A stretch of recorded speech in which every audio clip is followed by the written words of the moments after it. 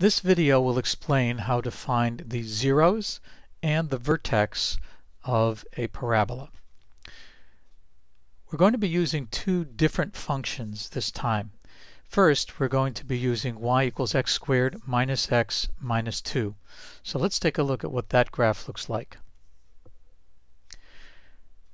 You'll notice that there are two zeros, and here's how we're going to find them. We're going to use the calc function again, so we're going to press second calc, and this time we're going to look for 0.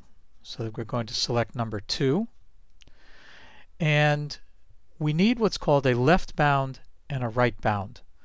Now in this problem you'll see that there are two zeros, and we need to tell the calculator what value of x is a little to the left of where the 0 is and a little to the right. So we're going to work with the 0 on the left first, and for left bound we're going to use the left arrow to move that little cursor somewhere to the left of where we think the 0 is, then press enter.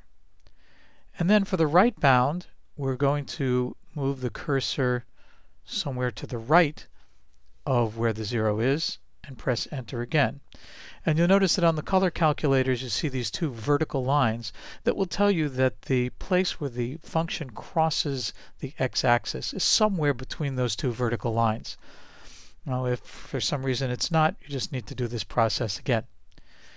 Next, we're asked for a guess. So this time, as before, we'll move the cursor close to where the 0 is and then press enter.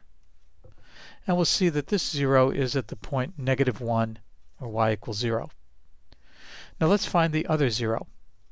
Once again, we'll press second calc, select 2 for 0, and this time we'll move the left bound closer to the other point, but still to the left of it.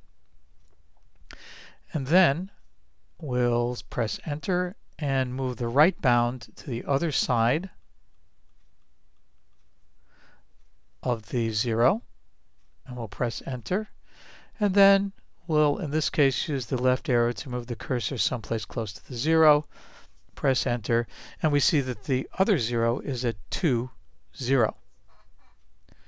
Now let's find the minimum point, which is also the vertex. For that we'll again go into second calc and we'll look for minimum. And since the parabola goes the way it goes, it opens up, the minimum is what we're looking for.